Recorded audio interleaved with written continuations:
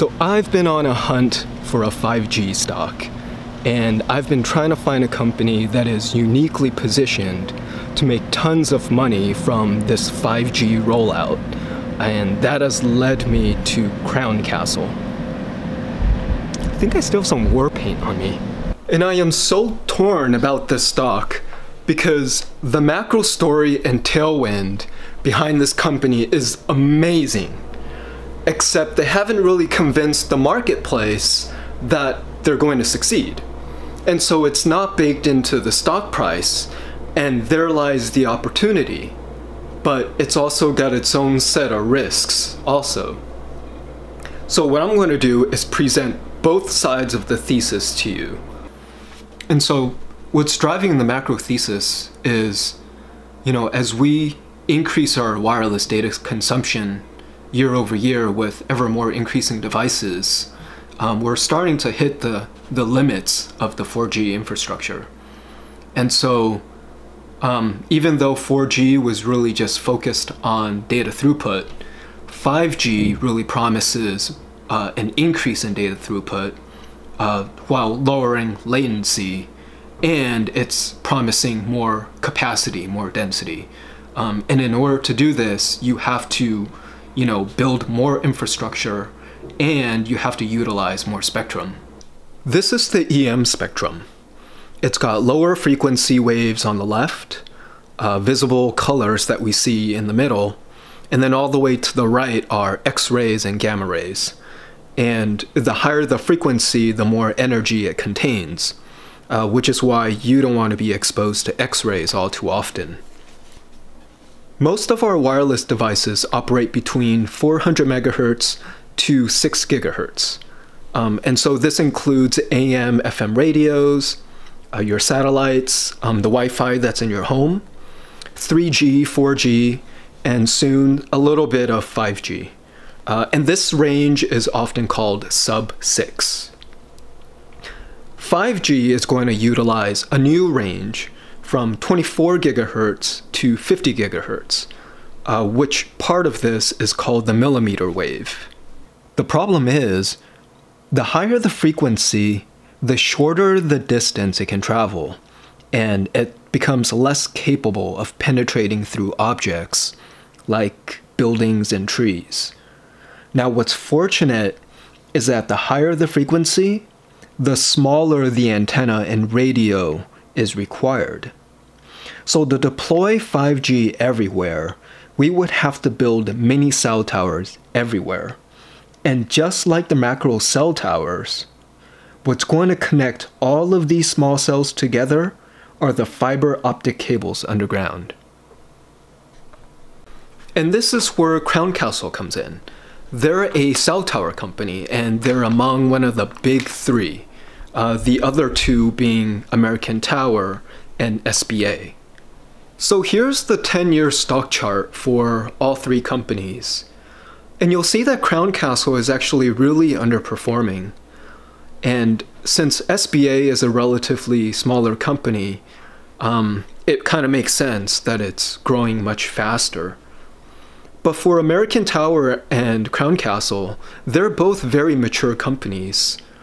And so you'll kind of notice that starting in 2017, that's where the divergence between the stock prices really begin.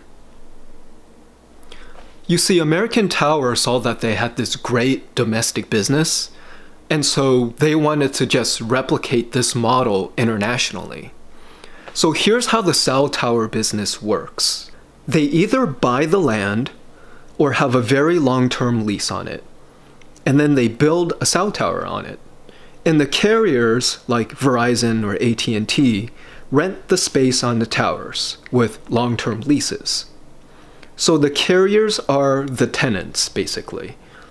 And the first tenant really yields about 3% return. But the marginal cost to add additional tenants is extremely low. So for the second and third tenant, the yield increases dramatically. So that's the macro tower business. And both of the companies have this. In fact, they each have around 40,000 domestic towers. Now, instead of expanding internationally, what Crown Castle is betting on is that small cell deployment in the United States is going to follow the same kind of economics as macro towers.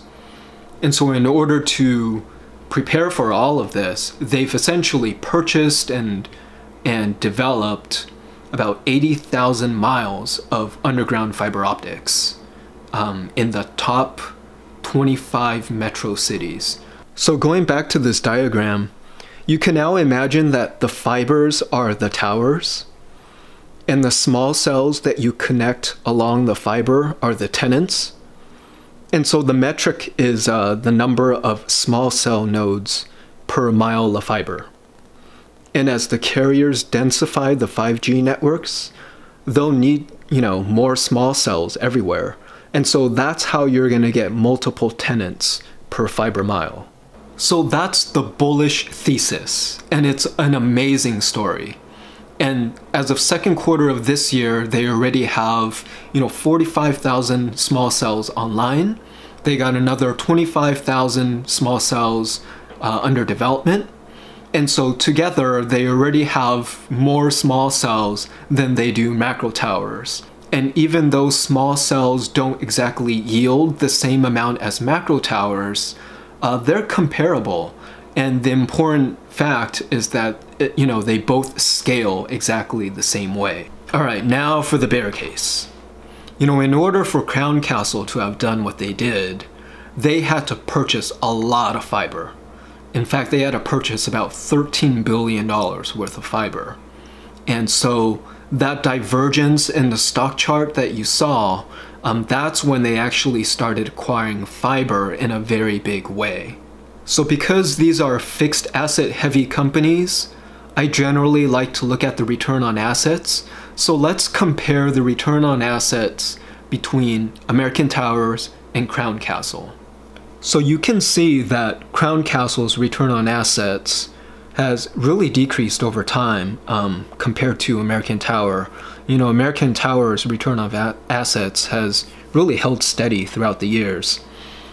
Now, part of the reason is that Crown Castle is buying so much fiber at such a fast pace, and it keeps diluting the asset base. And so that increase in the nodes per fiber mile, that is part of the story, hasn't really played out. In fact, the fiber business hasn't really generated any positive cash flow at all.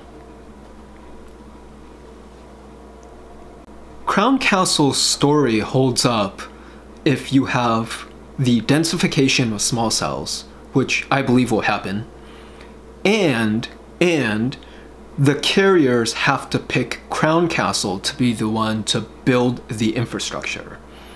And the problem is that for every major city that you go into, there are already 4 to 5 incumbents that are already there with fiber infrastructure laid out.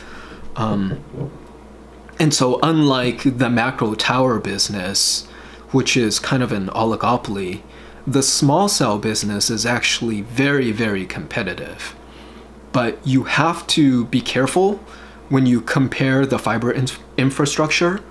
So for instance, if you compare Crown Castle's fiber layout with, let's say, another company like Zayo versus, another company like Unity, you can see that the fiber infrastructure is very, very different. So you really want to only consider the top players where the infrastructure is ubiquitous. And I think what's even a little bit more worrisome is that, Verizon has spent the last few years acquiring and building out millions of miles of fiber. And AT&T had to build tons of fiber also as part of the FCC requirement to purchase DirecTV. And so when, 1 or 2 of your major customers are pretty much saying that they're going to self-perform instead of using your services, that's kind of a pretty scary thought. All of this has not gone unnoticed in the marketplace. Recently, there's been a activist shareholder that just took a $1 billion stake in Crown Castle. And I mean the active shareholder. It was Elliott Management, led by Paul Singer. And so they've laid out this really wonderful presentation that kind of recaps some of what I just said. And they basically said that the returns on the acquisitions that Crown Castle have made so far have been completely subpar. And so they're trying to force management to change the way they think about their business. And from what I've seen in the past, if you don't do what Elliott Management says, then they kind of force different issues, and it can lead to a pretty drawn out battle. So what do I think about all of this? The company's trading at 26 times forward earnings. And that's a pretty expensive and pricey stock for something that you don't really have much clarity on. And so I have a small speculative position, really nothing to write home about. But I think I'm just gonna have to do more research. And so as I dig more things up and gain more clarity, I'll create a follow-up video. But for now, let me know your thoughts, because I'm really, really curious. As I said, I'm completely torn about this stock. It can be such a home run, or it can amount to absolutely nothing. So as always, if you find these videos helpful, hit that like and subscribe, tell me your thoughts, and I will see you next time.